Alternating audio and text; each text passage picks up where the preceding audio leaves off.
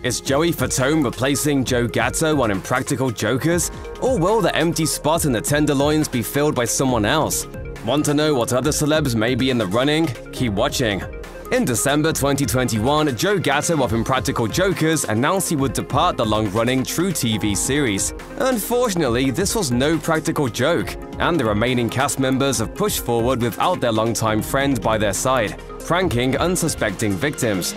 Gatto had been on the show since its founding in 2011, along with his pals Brian Q. Quinn, James Murray, and Sal Vulcano. The four would venture forth, usually in New York City, where they would make fools of themselves in public, making people uncomfortable in the process.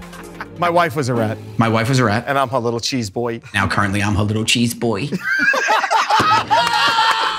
It was all in the name of good fun, and the gang certainly produced numerous laughs over the years, both for themselves and the millions of viewers watching at home. Starting partway through Season 9, Joe Gatto left the series, and the remaining cast members have ventured forth without their friend.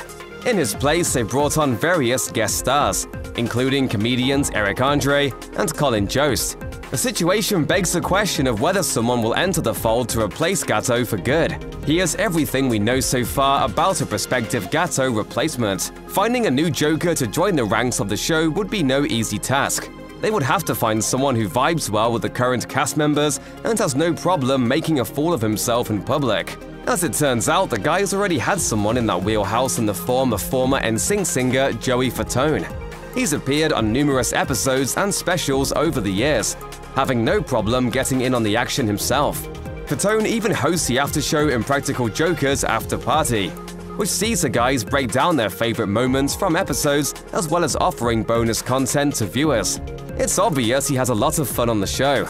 But would he make a good permanent co-host to take Joe Gatto's spot? A lot of the stuff I learned on The Dog Whisperer works for her. Fatone was actually asked about such a development at the Pandemic Dead 2022 panel in Atlanta. He was questioned as to whether he would consider replacing Joe Gatto permanently on the show. He responded coyly but honestly, saying, "Heck yeah, I'd love to, but it's Joe. Joe is the man on that one, let's be real. All of them are." But he had no fear whatsoever. That dude did not care, and he's good at it. He's really good at it. So yeah, I'll probably come out and do stuff. So if Fatone wouldn't do the show full-time, who would be next in line? There are a ton of noteworthy comedians out there who would likely love the opportunity to pal around with the Jokers.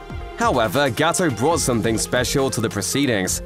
For starters, the four of them had been friends for years prior to getting a show. And you can't fake that kind of chemistry.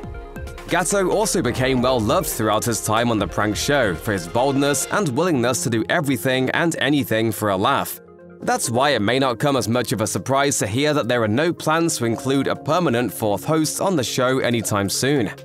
James Murray did an interview with Staten Island Advance where he was asked about Gatto and the prospect of replacing him. While Murray explained how the show was definitely different, he elaborated, "He's irreplaceable, so we didn't even try to replace him. That's the idea. Since he's such an integral part of the heart of the show, he can't be replaced. He won't ever be replaced. There will never be a fourth member like that." Since his departure, the show has instead opted for one-off celebrity co-hosts, but it sounds like that'll be the system they implement for the foreseeable future. Murray went on to say, "The show is still hysterical. It's different, it'll always be different, but it's still hysterical. And I'm just glad to still be doing it with my best friends." Anyone who's watched the most recent episodes knows all too well how funny the series has remained. So while viewers hold out hope for Gatto's return, at least they have plenty of hilarious guest star antics with the rest of the crew to tide them over. Check out one of our newest videos right here, plus even more Looper videos about your favorite movies and TV shows are coming soon. Subscribe to our YouTube channel and hit the bell so you don't miss a single one.